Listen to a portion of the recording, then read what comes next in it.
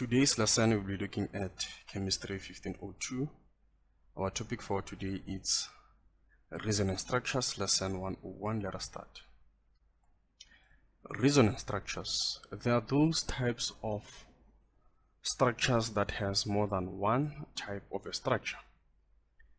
And we normally use this symbol to represent the resonance structures, a double-headed arrow.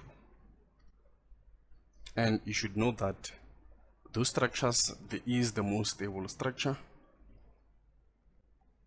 As we do examples, I will note down what is important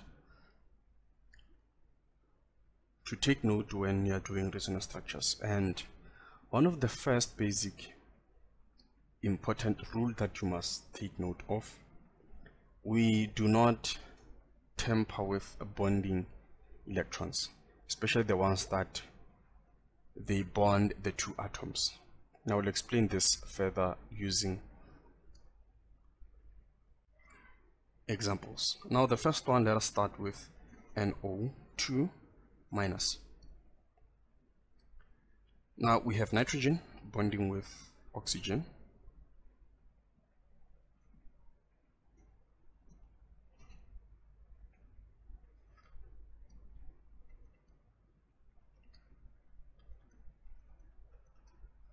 This will have a negative charge.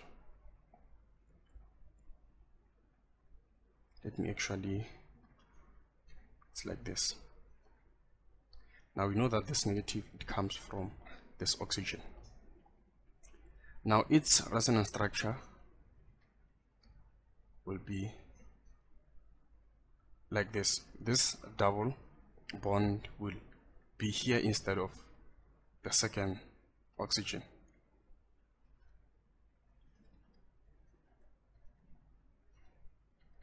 And this one will have 6 lone pairs, and so these two, we call them resonance structures. They both represent this, and you can see they are different somehow. And then we do have the most stable structure, but in this case you can see that the formal charges are more or less the same. This one will have -1, 0, 0, and then you have 0, 0, -1. In most cases, how do we tell which one is the most stable? We look at the structure that has more formal charges that are close to 0. So in this case, you can see we have 2 zeros, 1 -1. Our second example is this one. The previous lesson video, we did determine the correct Lewis structure for this particular polyatomic ion. So we have negatives here, then we have here. So we can see that, okay, by the way, nitrogen will have a positive charge. So you can see that the overall of this formal charge will give us this one. So this is correct. Now looking at a resonance structure for this, I'm going to do this step by step so that you understand. What will happen is that these electrons, one of the double bond electrons, will flow to the oxygen, such that we are going to have something like this. Now the moment this double bond that is between this oxygen and nitrogen goes to oxygen, you can see that nitrogen now obeys octet rule, and then it must have the lone pairs. But in this case, you can see that the sum of these formal charges, they don't add up to this. So as these electrons, they move from double bond, this bonded between nitrogen and oxygen, these ones, they come here, such that we have something like this. Then we'll have to remove the lone pairs again and have our positive charge again. So you can see that these two structures, they still add up to -1. I'm talking about the formal charge. So the two, they are resonance structures. Another resonance structure would be, instead of these electrons, these ones moving here, these ones will move here, so our double bond will be here. Then that will be the third resonance structure. Now also in this case, you can see that the formal charges are the same. We have 1, -1, -1, and 0. We have 1, -1, -1, and 0. See, there's no much stable resonance structure. We look at the resonance structure of SO3. We have S, which forms double bonds with oxygen. As you can see, we have 0 here.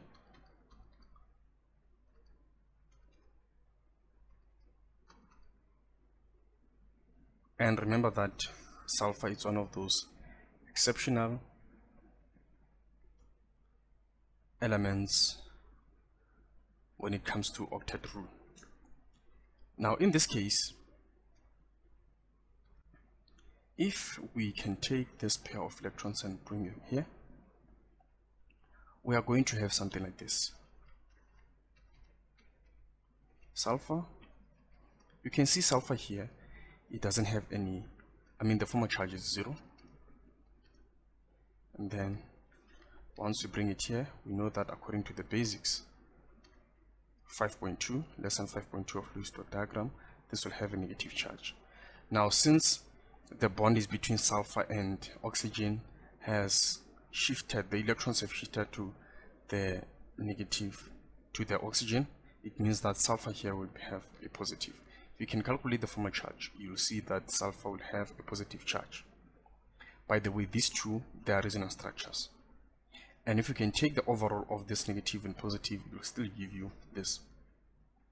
The very same procedure, if we take this and bring them here, instead of this, we are going to have another resonance structure. And also this one, we bring it here instead of the two resonance structure. Now looking at this, you can see that it doesn't have any plus minus. It's not a polyatomic molecule. So in this case, just have oxygen bonded with other oxygens. Now we cannot do this. The reason is we are going to have oxygen here, let's say, with its lone pairs. Then we are going to have 2 plus here. Remember that if oxygen bonds 2 times, it has 2 lone pairs, and then the charge, the formal charge is 0. When it bonds once, it will have something like this, which the formal charge is -1. But if it bonds 3 times, we are going to have 1 lone pair with +1 formal charge. Then if you put another bonding here, it will have 2 plus. Then in this case, we have 0, 0, and then you can see that the overall charge is not 0, instead it's 2.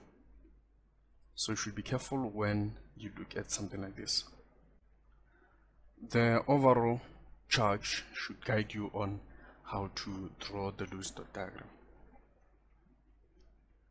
So in this case, let us do like this. We put a double bond here, and then this one, we know that the formal charge will be 0. Then here we put the single bond with 6 lone pairs, formal charge will be -1. Then this will just have single pair of lone electrons with a positive charge. Now you can see that 1 plus -1 will give us 0. So this is one of the correct structures of O3. The resonance structure of this will simply have a double bond here. So we can just redraw everything but put this double bond here.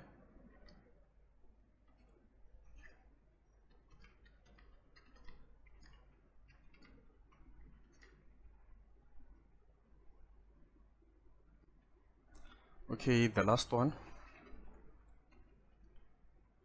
it's CH3 and CO. Now in this case, let us start by drawing the Lewis dot diagram and try to reach the octet state as much as possible. So we can see that this will go hand in hand, or will go together as a unit. So we have nitrogen and carbon here. We know that carbon bonds 4 times, so here we already have 2 bonding, and then we can put another 2 here. Since oxygen, it also bonds 2 times. Then nitrogen, it bonds 3 times, so we can put a single bond here with this carbon. And then we know that this carbon will have 3 hydrogens. You don't have to be confused. So, and then now we can go ahead and fill in the lone pairs. Nitrogen will have 2, oxygen will have 4. Now in this case, you can see each and every element has reached its octet state, and their formal charges are zeros. Let us look at resonance structure. Now we can do something here. We can just take these electrons, bring them here, and then since carbon, if we remove this single line, carbon will bond 3 times. We take these electrons, we bring them here. Then between nitrogen and carbon, we are going to have triple bond, so this doesn't get affected.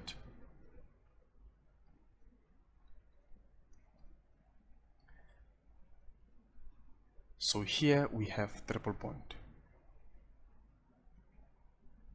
and then we have carbon single bonded with oxygen, and then oxygen will have 6 lone pairs. And then now we look at carbon is still bonded 4 times, so there's no charge. Now we look at nitrogen. Remember that we said nitrogen, if it bonds 4 times, it yields a positive charge. So in this case, you can see 1 plus -1, it will still give you 0. And then we can still do something with this. If we can switch places nitrogen and carbon such that we have something like this.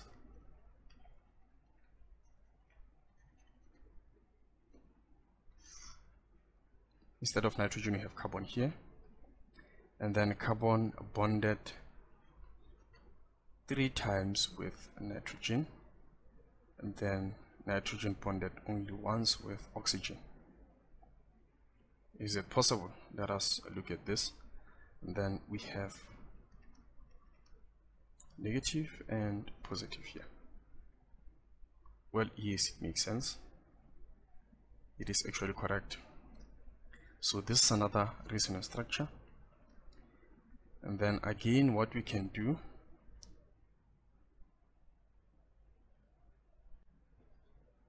actually, let us not consider this one. We can create better resonance structures. Let us not consider this one. Let's look at something like this. Well, in this case, if nitrogen bonds 2 times, it will have lone pairs. Then oxygen here, it bonded 3 times, it will have only a single pair of lone electrons. So this will be negatively charged, this will be positively charged. But you can see the overall is still 0. Now looking at 1, 2, 3, which one is the most stable? Now looking at the formal charge of this, we have 0, we have zeros for hydrogens, we have 0 for nitrogen, 0 for carbon, 0 for oxygen.